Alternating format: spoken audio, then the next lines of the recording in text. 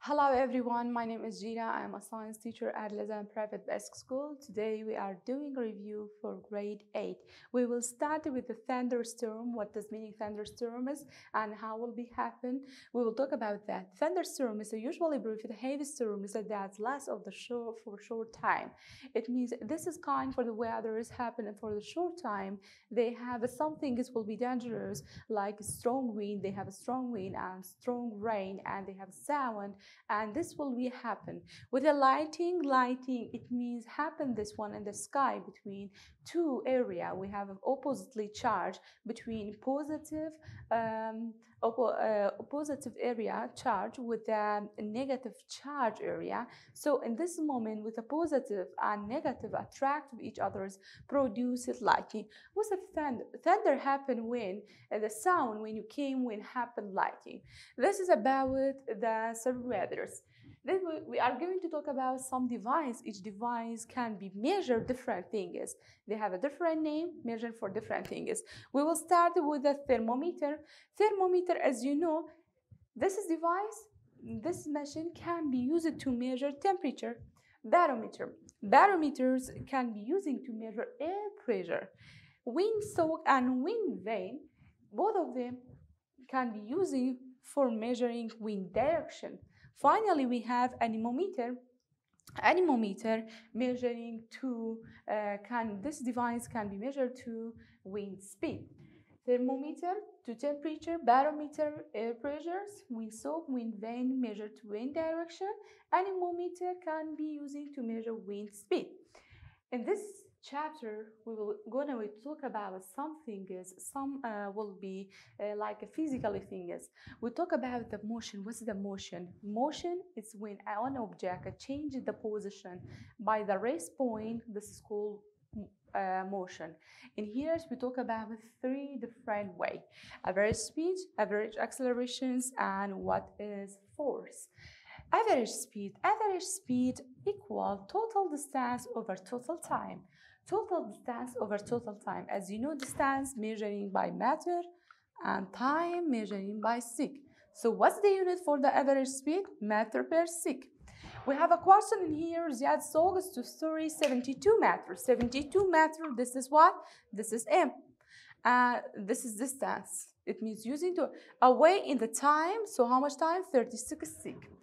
The first thing is in here is in each question in the exam have to know which information we have on the question, what you need. If you find out that, first step, write down what's the rule using to solve the question. Average speed, you write down average speed equal total distance over total time.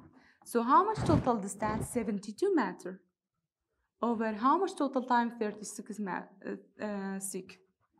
In this moment, calculate 72 divided by 36, find out the result, equal meter per sec. This is about average speed. Average acceleration, so we have average speed and we have a velocity. Speed and velocity, they have the same unit, meter per sec, meters per sec. But velocity, they have a direction. It means when you're talking about velocity, you have to say 20 meter per sec is with right, left, have to know what's in which direction. But in the speed, only find out the result. After that, we have what is the average acceleration. It means what do you need in here? We needed acceleration. Somebody train that speed. We have a speed. The speed in here. We have a two speed in the average acceleration. We have a final speed and velocity and a first velocity, initial velocity. We are over total time. It means we have a two velocity. This is the first one, V1, and this is a V2 because they have a difference between the number 10, change it to 20, and we have a time T. Say the average acceleration equal V2 how much? V2 20 minus 10 over 5. You say 20 minus 10 over 5. 20 minus 10 equal 10. 10 over 5 equal 2. 2 what? Meter per sec square. Why meter per sec square? Because each velocity in here meter per sec. And time also measured by sec. So when you say meter, sec dot sec equal meter per square. This is about the unit of the acceleration. Finally, we're talking about the force. What's the force? It's a push or pull. The force depends for the direction. If you have two forces, same direction, you can adding between them. But if you have two forces, different direction, you can do it. Minus between them is subtract between them is by which number they have a greater number in this direction for greater direction. So in this one, talking about what is the net force. So find out net force.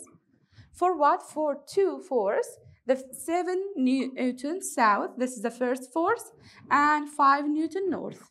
We have two force in here, different direction. I have to know each force in which direction. So you say net force equal the greater one, 7 Newton south, minus 5 Newton north. You say 7 minus 5, 2. Which one, number greater one in this direction? 7 minus 5, 2 by south direction. Don't forget the unit, 2 Newton. This is about general review about this chapter. Thanks for your listening. Have a nice time.